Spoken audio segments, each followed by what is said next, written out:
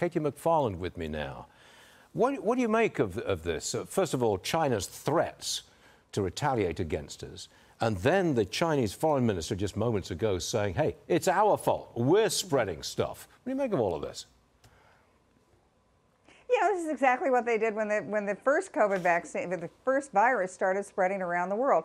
I mean, they have closed travel within China. You can't travel within China if you're an American citizen. And remember, if you're trying to go to China right now, first of all, they've restricted the number of planes that are going in, they've restricted the number of visas, and even when they, quote, open up in January, they're still going to require COVID tests to enter China. What they've dropped from the inbound travelers, they've just dropped the quarantine. So if you want to go to China, you got to get tested. If you're Chinese who want to come to the West, don't you think it's fair that we ask them to be tested as well? I think a lot of what the Chinese are doing right now is for their own domestic consumption. I mean, they know the hypocrisy of what they're doing. You know, what is their penalty going to be? What's their revenge going to be?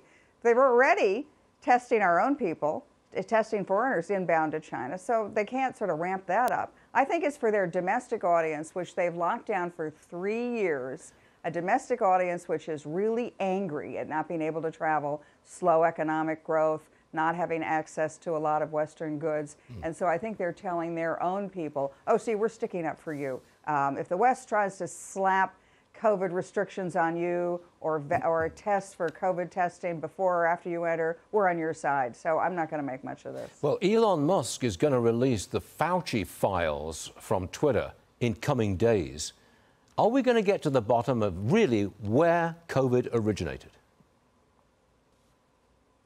Well, I sure hope so, because we're never going to get to the bottom of it from China. They're never going to release any information.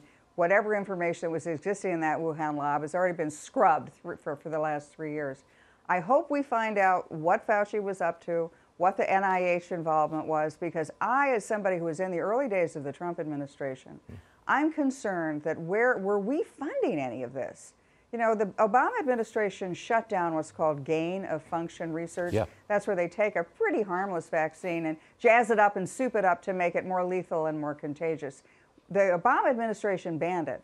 And in the early days of the Trump administration, somehow, maybe that gain-of-function research funding was turned back on. Well, I can tell you, when I was in the White House, we didn't know anything about this. And so they certainly weren't seeking permission from the President of the United States or from the National Security Council. So what were they about? Were they doing it? And if so, were they doing it, even if it was 2 or 3 hands removed, were they doing it in China? Those are huge questions that the American public really deserves an answer to. Yes, and we would love an answer on the questions like that. KT, always great stuff. Thank you very much. See you again soon. KT McFarland.